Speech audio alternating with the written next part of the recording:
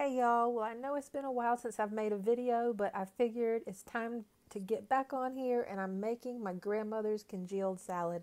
I love this so much this time of year. It's refreshing, it's got lemon, lime, pineapple. It's cool, it's just so good. So it's really easy to make. And typically I use the regular Jello. I've got the Lemon Jello and the Lime Jello, but I have the Walmart brand. It'll be fine. And crushed pineapple, cottage cheese, mayonnaise, and pecans, and that's all there is to it. So stick with me and we'll get right to it. Here we go.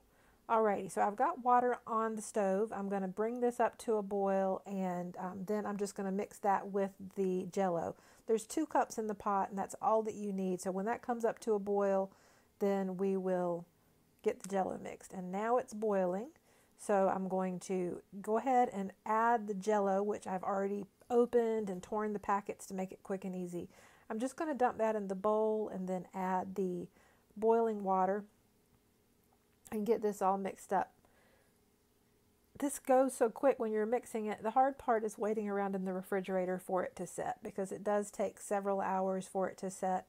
And I never can wait until it's set all the way. I always have to just get some as soon as it's mostly set. But it's a very pretty dessert if you wait for it to be set all the way and you serve it in nice, pretty squares and whatnot. And of course, you can double this recipe. What I'm putting this in is a square casserole dish, but you can double this if you wanted to put it like in a cake pan or something like that. And so, okay, I'm just mixing this Jello and getting it dissolved all the way in that boiling water. Just keep stirring. And that's probably good enough. Alrighty, now it's time to add some cottage cheese. It's going to take 1 cup of cottage cheese. So let me get something and measure this out. And I don't have my measuring cup, so I'm just going to kind of be eyeballing this a little bit.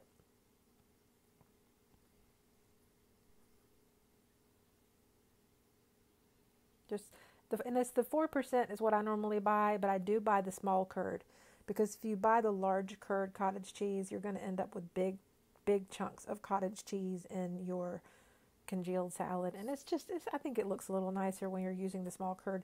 You can use the large curd if you want, but this is what I use. And the 2% is also fine. I just go for the 4%. So it's a cup of cottage cheese. And then I'm going to get this all mixed in, and then each step of the way you want to make sure you're getting everything mixed in all the way as much as possible.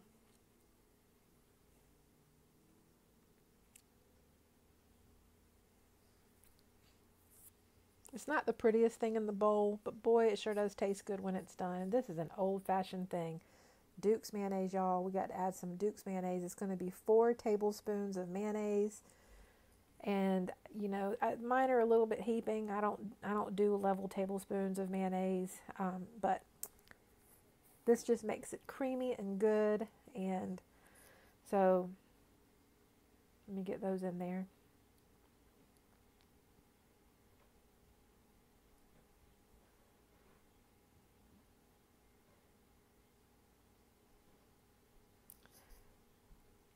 And you know, this is one of those things that my grandmother always would have on the table, and to this day she still does. She'll have it on the table for a lot of holiday gatherings and family gatherings and things like that. It's just so pretty, because once we get done mixing all of this up and we pour it in the dish, you sprinkle some pecans on top, crushed pecans, and it just looks nice. It just looks really nice. And I don't know if any of y'all have ever gone to like a southern style cafeteria restaurant. A lot of times they'll have some kind of congealed salad or something like that. And this will remind you of that. It's just such an old school, just old fashioned recipe. And it's delicious. And I mean, I just can't say enough good things about it. I'm getting these little bits of there were some little bits of cottage cheese in there that sort of were clumping, and so I'm just mashing them a little bit to kind of help smooth it out. It doesn't have to be perfectly smooth. The main thing is just, you know, that you don't have any big chunks in there. You just want it to be as smooth as you can. I reckon you could put it in like a blender or something, but I don't see the point of that. But if it bothered you to have any of the little pieces in there, you could do that. But I think it's part of it to have the little suspended pieces of cottage cheese and pineapple and all that stuff in the Jello. It's just good. So now I'm going to add the pineapple to this. And here it is. It's just the can of Dole crushed pineapple. Used to, you could buy a smaller can than this. This is the 20-ounce can, but I'm not using the whole thing. I'm just going to use half of this, and the rest I'll put in the fridge and use it for something else. But, and I'm not going to measure it out. I'm just going to get out half of this and put it in there. And then mix this up really good, and then that's it. And I'm going to be pouring it into the dish and adding the crushed pecans on top. There's probably a more elegant way to do this, y'all, but whatever. This works. It gets it in there. And you'll notice I didn't pour out the juice or anything from the pineapple. I think it adds flavor, so some people might. And you know what, another thing, you could also use like the chunks of pineapple. I've never tried that before, but I imagine it would be just fine. It would just end up with a chunkier congealed salad. So now I'm just getting that all mixed in with the other ingredients. And as soon as it's all mixed up, then I'll be putting it in that little dish and sprinkling the crushed pecans on top and getting it in the refrigerator. There's another version of this that my grandmother makes that's called cranberry jewel salad, which it's cranberry based, but it also uses the cottage cheese and the Jello. It's pretty too. It's really pretty, especially at Thanksgiving, Christmas time, whatnot. So maybe I'll have to try to remember that when I do another holiday series this year. Alright, so now it's time to pour the mixture into this dish. And like I said, this is just the square casserole dish. It can splash a little bit when you pour it, but it's okay. So it's just going to go in there, and there's a little piece of pineapple, something in there. Okay. I'm just going to take these little crushed pecans. I'd say this is probably about, I don't know, a quarter of a cup of crushed pecans. If you're doing like a larger cake pan, you might want to use like a half a cup. And you don't have to use them if you don't want to. It's just that you typically put these on top. So you're just going to sprinkle as many as you want on there, and this is how many I want. You could do more, you can do less. It's totally up to you. And they're just going to stay on top, and they're just going to float. And then when the congealed salad, let me see if I can talk, the congealed salad sets, you're just going to have the little pretty pecan topping.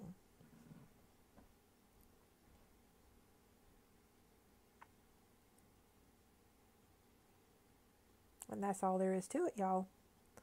That's all there is to it.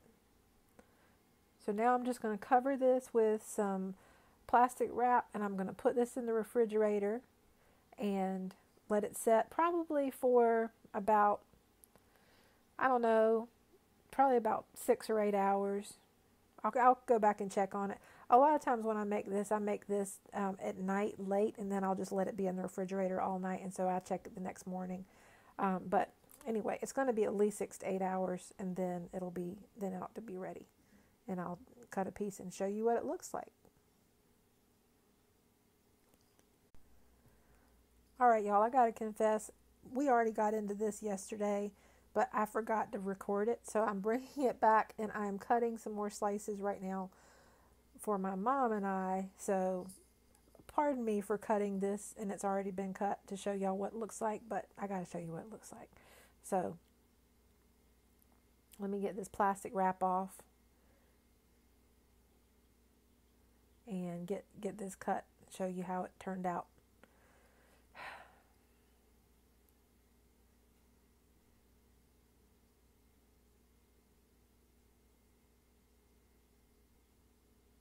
It's probably just as well anyway, because when I first cut it yesterday, it wasn't quite set all the way yet because we were just too impatient and we just wanted some.